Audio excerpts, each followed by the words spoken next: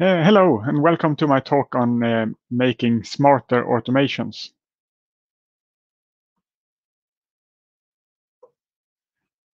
I'm Thomas Lovén. I live in Sweden, and I'm one of nearly 10,000 contributors to Home Assistant. You may know me as a maker of Lovelace plugins, such as GapCard or the GUI Sandbox or the QCard. You can find them all on GitHub, or you could look for the little blue diamond on Hacks. I'm going to show you how I automated the outdoor lights at my home, and then how I made everything better by thinking a bit about the goal of the automations in a different way. So I'll jump straight into a live demo.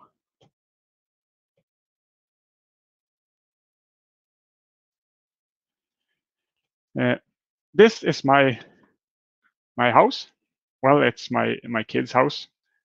I borrowed it from them, and they really want it back because I had it for a month now. Anyway, it's chock full of IoT technology, such as controllable lights and a door sensor and a little sunlight sensor in the window that I have a cloth to cover to pretend the sun has set. So obviously I want to automate all of this.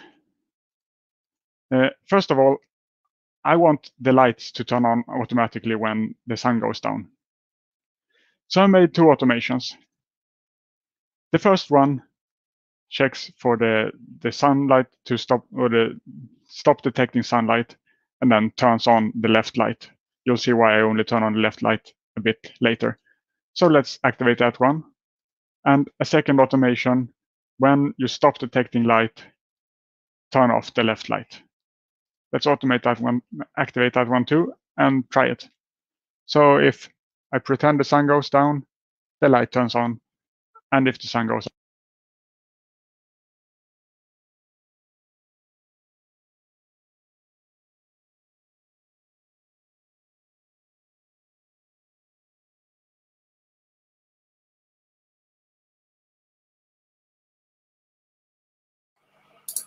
do you hear me now?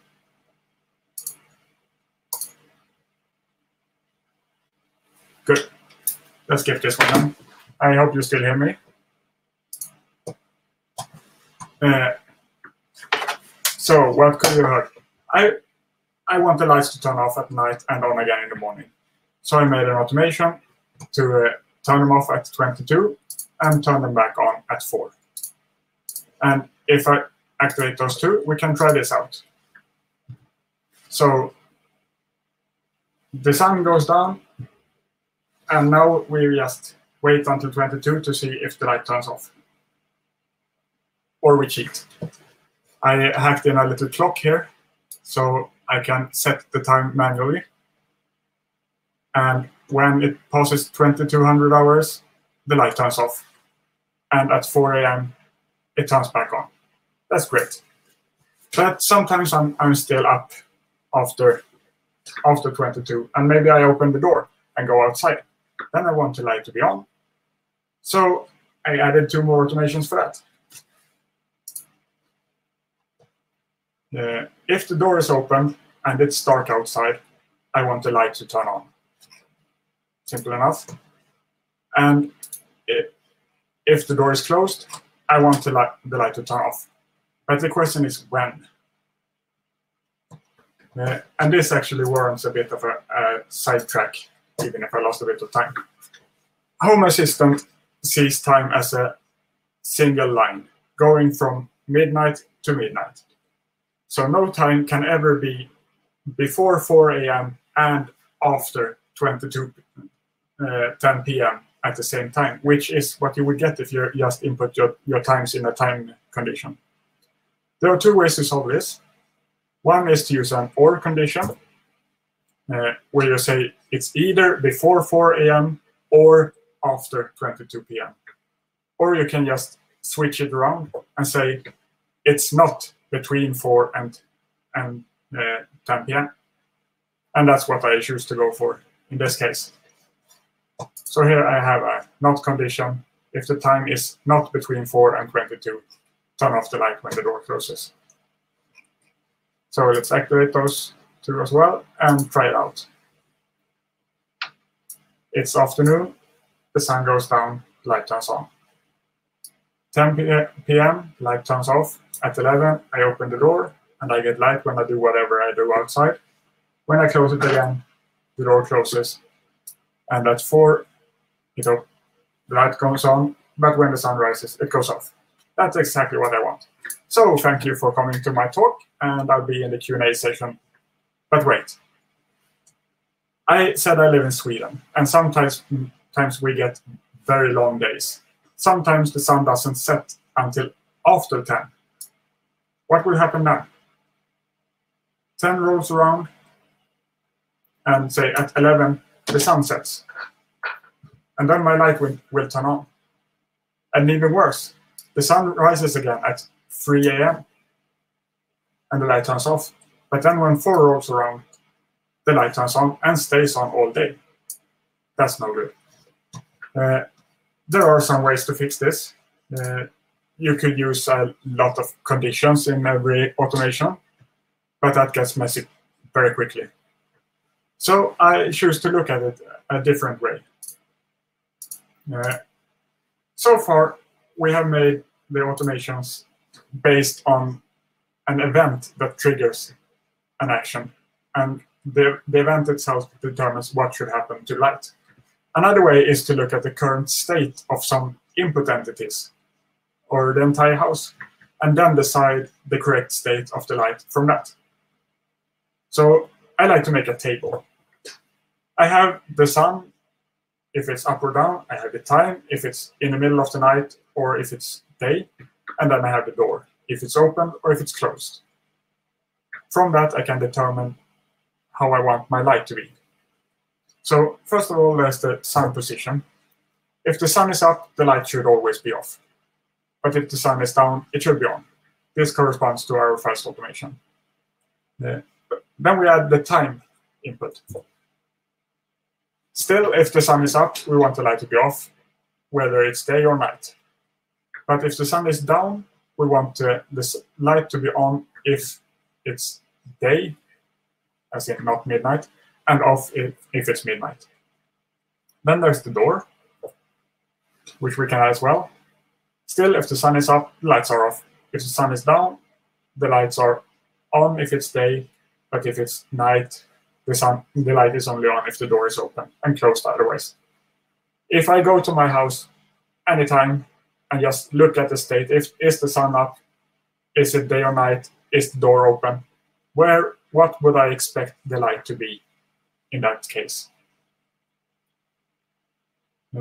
So we can simplify this a bit. We can notice some groupings and clear this up to see that if we think about it, there's actually only 4 different cases. And we only need to make 3 checks to see which case we're in. Now, obviously, this is a very simple example, and I made it from the beginning to make this conclusion obvious. But let's make an automation from this.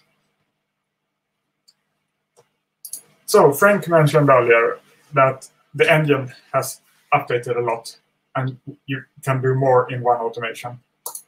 And he also mentioned the chooser. So that's what I have used here. The first case we had was that the sun is up. So if the sunlight is detected, we should turn the lights off. The rest that happens here is only what happens if the sun is not up from here on. So the next is if it's day or night time. And we know if it's daytime, we want the light to be on. Again, only when the sun is below horizon and it's actually dark. So if we're between 4 and 22, turn on the light.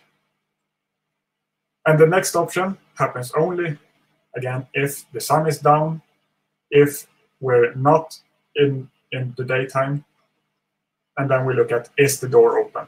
If it is, we want the light to be on. And in any other case, we want the light to turn off. Now the triggers are a bit special too. Since this automation can run anytime and will always do the right thing no matter what made it run, we can just make a trigger on any state change for the sunlight sensor, for example. So I just made a state trigger for the sunlight sensor, and I put no state in. Then it will trigger anything happens to the sunlight sensor. The same with the door sensor. And then we may also want to reevaluate the current state of the light at 4 a.m. and at 10 p.m. And a couple of bonuses. This is one I like. It does happen from time to time that Home Assistant goes down. But if you have this and run your automations as soon as Home Assistant starts, you will always jump right into the correct state as soon as possible. And the same about this. I have some flaky Wi-Fi lights, and if I add this trigger, when they leave the unavailable state, they will always jump into the right state as soon as they can. So let's activate this and look at the right line, how that behaves. So if the sun goes down, the light turns on. At 10, it turns off, but if I open the door, it turns on, and if I close it, it turns off. At 4, it turns back on. And when the sun goes up, it turns off. And for our special cases, we can see, for example, if I open the door at 8 and keep it open past 22, so that only works if the sun is down and I open the door in the afternoon, keep it open past 22, the light should stay on because I have the door open, of course. But when I close it, it stops. If the sun rises before 4 a.m., nothing happens to the light, and at 4 a.m., still nothing happens to the light, and it isn't shining all day.